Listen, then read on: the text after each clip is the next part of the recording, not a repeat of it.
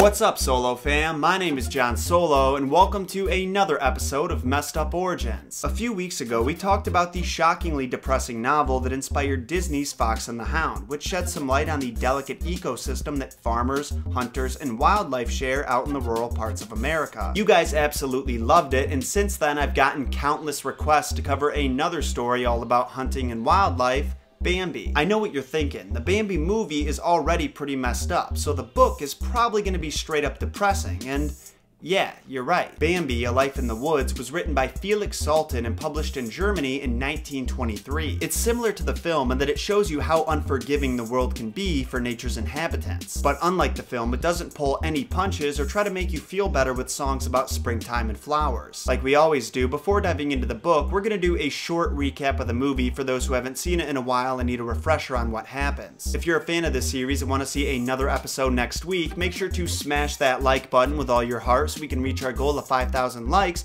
and subscribe and turn notifications on to make sure that video actually shows up in your sub box. Remember when YouTubers didn't have to ask their audiences to jump through so many hoops just to see the content they wanted? I miss those days. Alright, on to the recap. The movie tells the story of Bambi, the son of the oldest and wisest deer who's ever lived in the forest, called the Great Prince. We follow Bambi as he learns about life in the wild, how to walk, what he's allowed to eat, where he can play with his friends Thumper and Flower, and other strategies deer need to know if they're going to survive. Like most children, Bambi is very attached to his mother and gains much of his wisdom through asking her questions and her correcting his mistakes. She also introduces him to a friend of hers and her fawn Feline, and they seem to like each other. It doesn't take long for Bambi to find out just how dangerous living in the forest can be, because one day while he's traveling through the meadow with his mother, they get shot at by a hunter and flee for safety with the help of the Great Prince. Fast forward a few months and we see Bambi during his first winter, where he learns how the forest changes during this time from his buddy Thumper. The good times ice skating and playing in the snow don't last long though, as the hunters make their return to the wildlands, and while Bambi and his mom are foraging for food, she's shot and killed. From this point forward, Bambi's father takes him under his wing and shows him the strategies he's used to survive for so long in the wild. When he returns the next spring, Bambi has gotten much older and is ready to find a mate, and who better than Feline? After he fights another deer named Rano and wins, he earns the rights to Feline's affections, and you can figure out what happens next. Shortly after, Bambi wakes up to the smell of smoke, and it turns out the hunters have returned to the forest and their campfire is out of control. He flees with his father only to realize he's left Feline behind and turns around to find and rescue her. He shows up just in time to save her from the hunter's dogs, but he doesn't walk away unscathed. He ends up being shot in the shoulder and unable to walk, but his father tracks him down before the fire can get to him and escorts him to safety with Feline and the rest of the animals. The following spring, Feline gives birth to a set of twins, and Bambi takes over his father's place as the Great Prince of the forest. So the Bambi book is actually a lot like the movie, only I would say the events are a little more grounded in reality, and no one can deny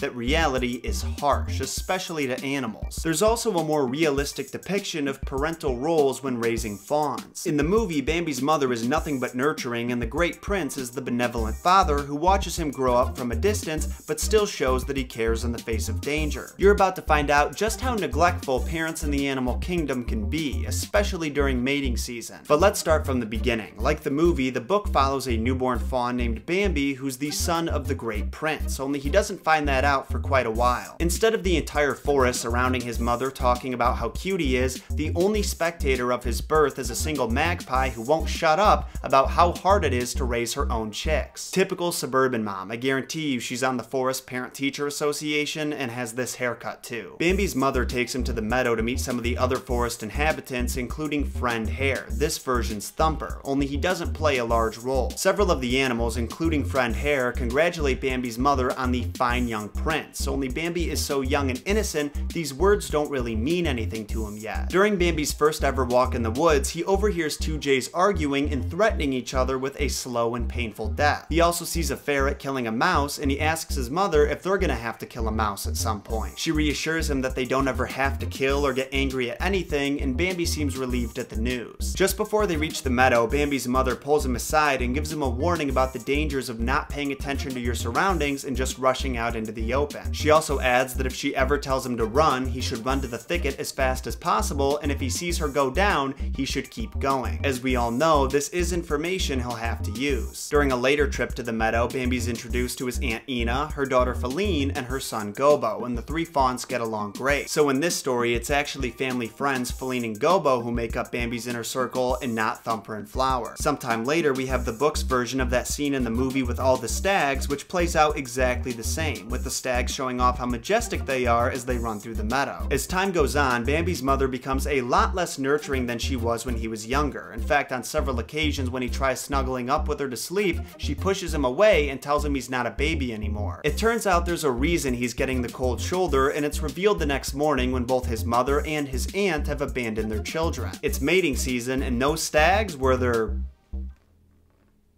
booty calls. On one occasion, Bambi's father discovers him walking through the forest crying for his mother and scolds him for not being able to stay on his own for a while. His mother appears at some point to reclaim her son, but her sporadic absences continue throughout the summer. All of these deer being around for mating season eventually attracts hunters, and at one point one of the stags is shot and killed. So another similarity with the movie is there's an initial hunter attack to foreshadow the second one that Bambi's mom dies in. During the winter months that follow, the deer in the forest begin to huddle together for warmth and survival, and we're introduced to a few new interesting characters who join the group of Bambi, his mom, Feline, her mom, and her brother. One of which is a new agey younger doe named Marina, who thinks that someday the hunter will approach them in friendship, so like a hippie deer. And another is old Netla, an older doe who's a bit more cynical because she's been around the block a few times. And there's also two young princes named Rano and Carouse, and I guarantee I'm pronouncing that wrong. They're all huddled together talking about the hunter and his dreaded third hand that produces thunder when they realize he's approaching them in what appears to be from all sides. In other words, it's a group of hunters. There's a stampede and a mass shooting that follow this realization, and Bambi sees his mother fall down, friend Hare's mate get shot in the leg and die of shock while bleeding out into the snow,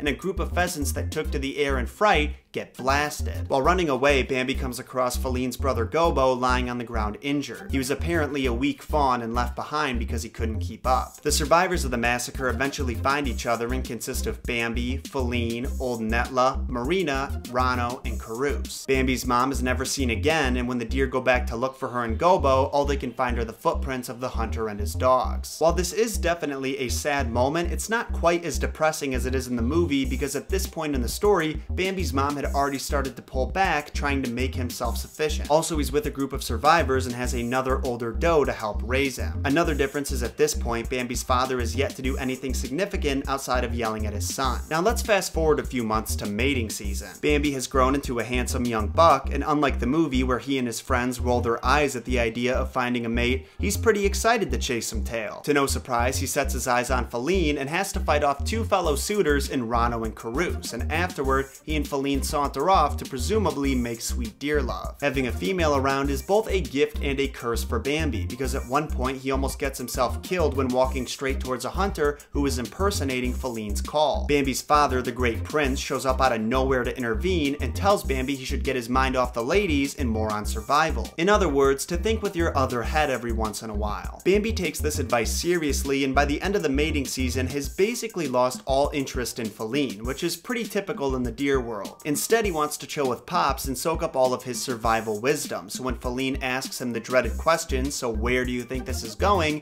he basically gives her the finger guns and walks away. Speaking of guns, let's take a minute to talk about the hunter character. In the movie, the hunters are portrayed as kind of stupid and careless, i.e. their campfire getting out of control and burning half the forest. In the novel, the hunters are this all-powerful evil presence one would maybe liken to Satan or a very vengeful god. His presence is always looming over the forest and is constantly discussed by the animals. Interestingly, they only refer to the hunter as he or him, spelled with capital letters, similar to how God is referred to in the Bible. Bambi actually comes face to face with him at one point, and he's terrified of the tall, thin figure with the pale face. The deer all agree that for whatever reason, when they see the hunter, they can't help but freeze despite knowing that they should run. A prime example of how evil the hunters can be comes when Bambi stumbles upon another male deer that's acting kind of socially off and and right when he's about to fight him, he realizes it's Feline's brother Gobo. Apparently, the hunter that shot Gobo felt bad about killing a fawn, so he brought him home, raised him to adulthood, and released him back into the forest. It sounds like a really sweet story, but tragedy strikes when Gobo finds his old master walking through the forest and approaches him to say hi, thinking they're cool with each other,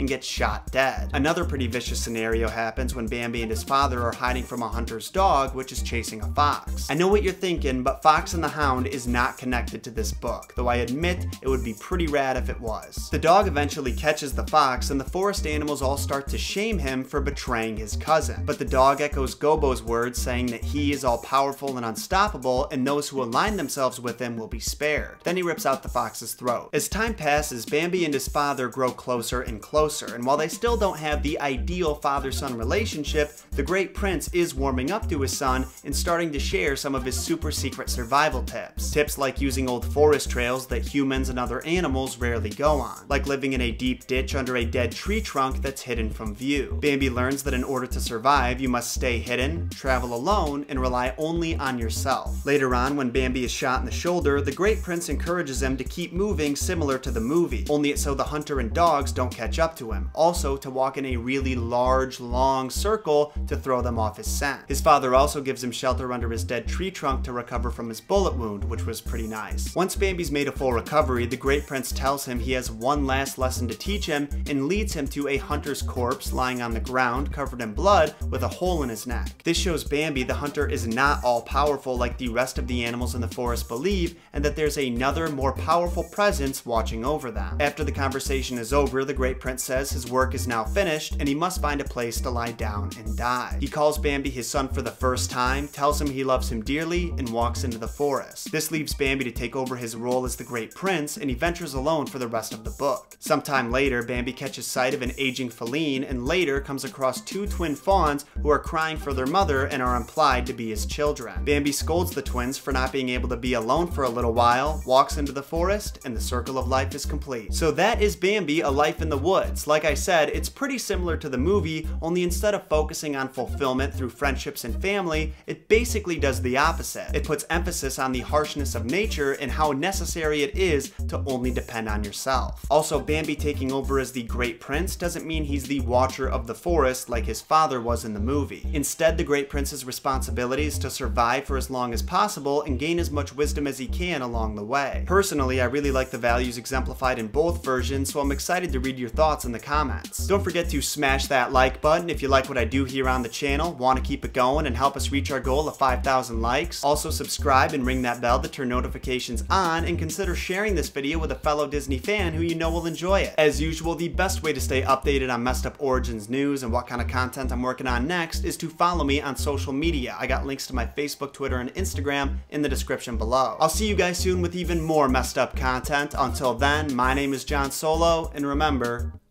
John shot first.